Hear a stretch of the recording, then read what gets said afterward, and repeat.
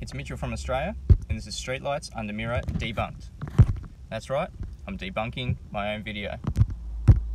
Now this is my original observation of a level mirror looking down a long street about 0.636 miles long. The mirror is about a metre off the ground and the streetlights are considerably above this level. Now this observation shows streetlights reflecting up under this mirror. And the theory behind it was that perspective caused lights to appear lower as they get further away and are able to reflect up underneath this mirror. Now, taking nothing away from this theory, I still think it is plausible, even though I have not shown this in my videos yet, but I have captured other videos. What I'm about to show you is debunking this observation. Now before all you haters go out there and just say, oh, I told you so, it's the light going through the edge of the mirror, not one of you provided evidence to support your claim. Even though you were right, I went and checked this myself. As you can see, the mirror is level, and I've put electrical tape on the front edge of the mirror to stop these reflections from the front edge, and I also painted it black, so there's no way that light can travel through that front edge of the mirror. Now this is the exact same location, looking down the same street, so the mirror is level, about a metre off the ground, looking 0.636 metres away, and as you'll see, I do no longer see any reflections up under this mirror. So I've just proved that my first observation is wrong. But what I want to point out is no one else actually took the effort to come and debunk me. So I'm operating with honesty and integrity here. After I noticed this morning,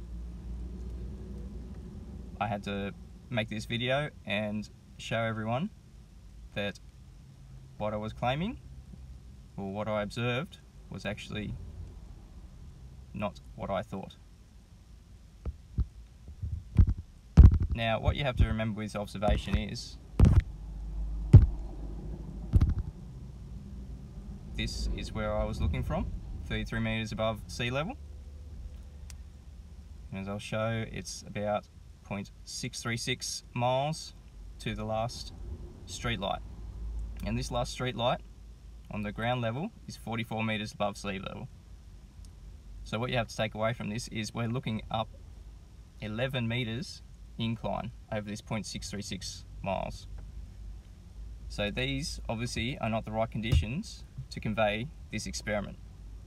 Now I still think this might be possible under the right conditions, possibly over about a mile, but the street has to be not perfectly level, maybe a slight incline, maybe 1 or 2 metres, with the street lights going off into the distance, but make sure the mirror is level and cover the front edge of the mirror. Now, even though I have not shown any videos to support this claim yet, I still think it is possible, but at the moment it is just a theory. Now, I would like to apologise to those who mirrored my video. I was wrong.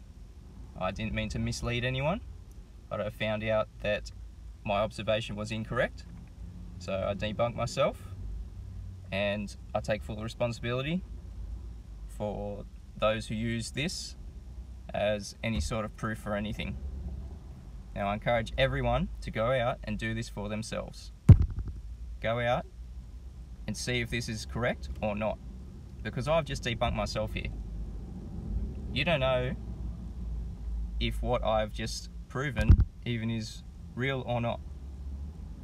I'd like someone to go and find a street about a mile long, pretty flat and level, with a bit of incline, and to just back me up what I have just observed.